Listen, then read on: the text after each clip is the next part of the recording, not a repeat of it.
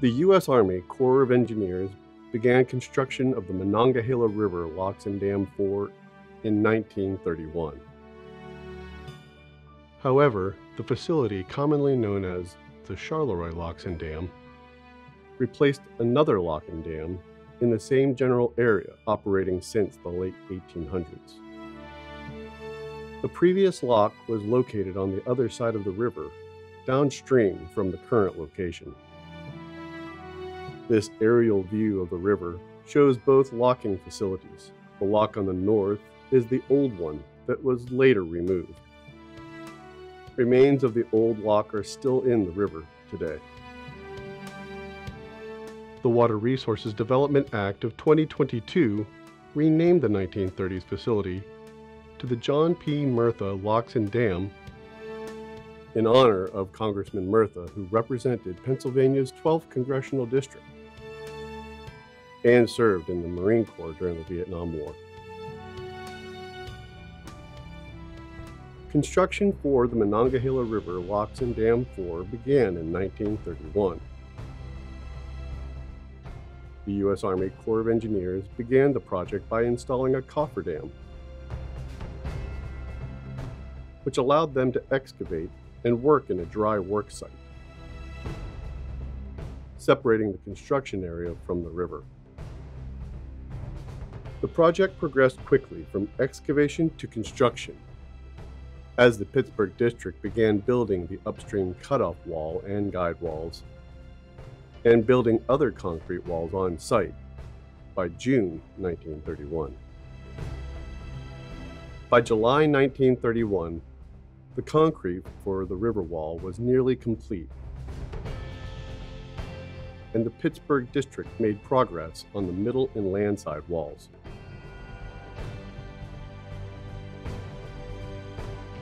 In less than 10 months, the Pittsburgh District had constructed all 3 lock walls and moved on to the floor paving and miter sills.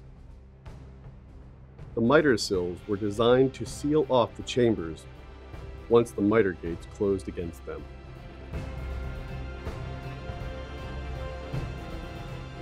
The following year, the Pittsburgh District used another set of cofferdams to build the fixed crest dam across the river,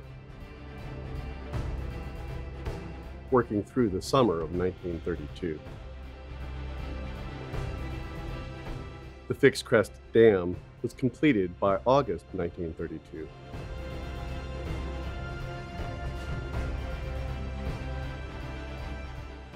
Inland navigation began to pass through the newest locks on the Monongahela River by October 1932. The locks and dam at Charleroi maintained their original construction design for more than 30 years. Until 1963, when the Pittsburgh District began a new construction project to transform the dam. Construction began with a new access bridge tower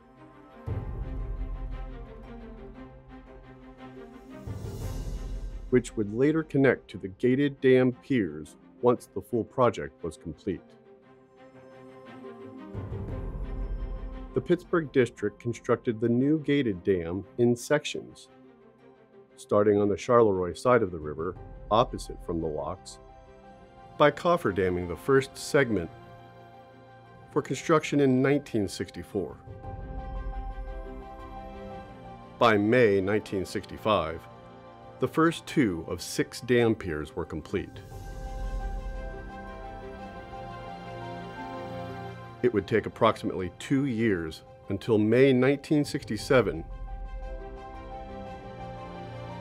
for the U.S. Army Corps of Engineers to complete the rest of the dam.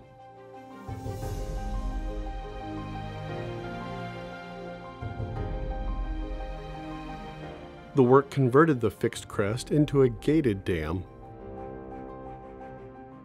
and raised the upstream pool level 6 feet. The cofferdams and construction did not cause any major shutdowns to navigation.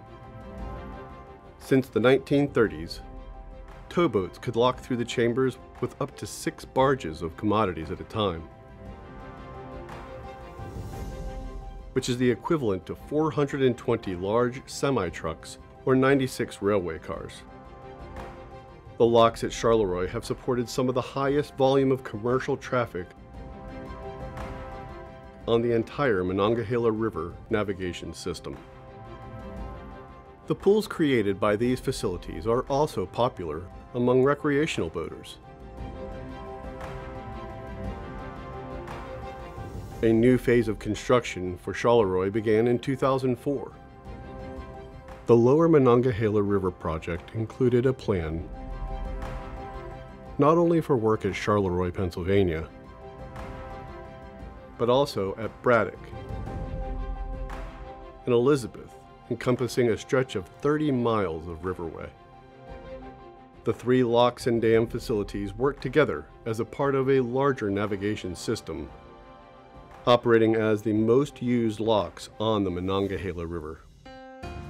At Charleroi, the Pittsburgh District designed and constructed a new lock measuring 84 feet wide by 720 feet long.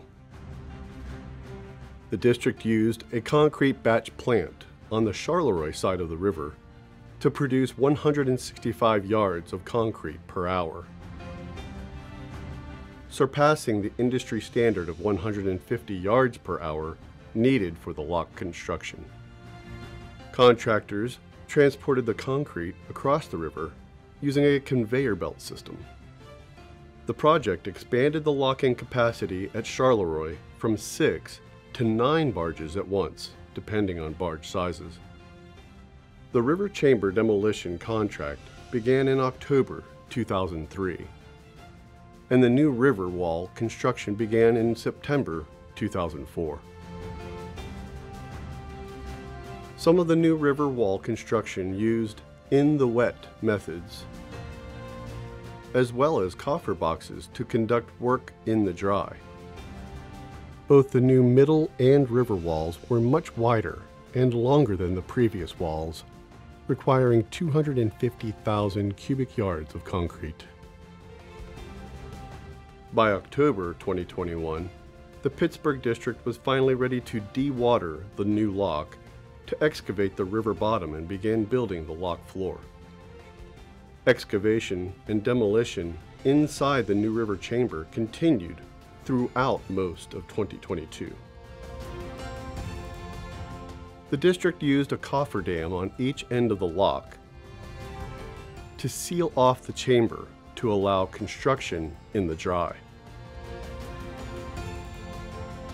By May 2023, the chamber floor was complete to include all the operating equipment, the new control tower, and control shelters. When the new chamber was refilled with water during the summer of 2023, the Pittsburgh District installed and set the new miter gates in place.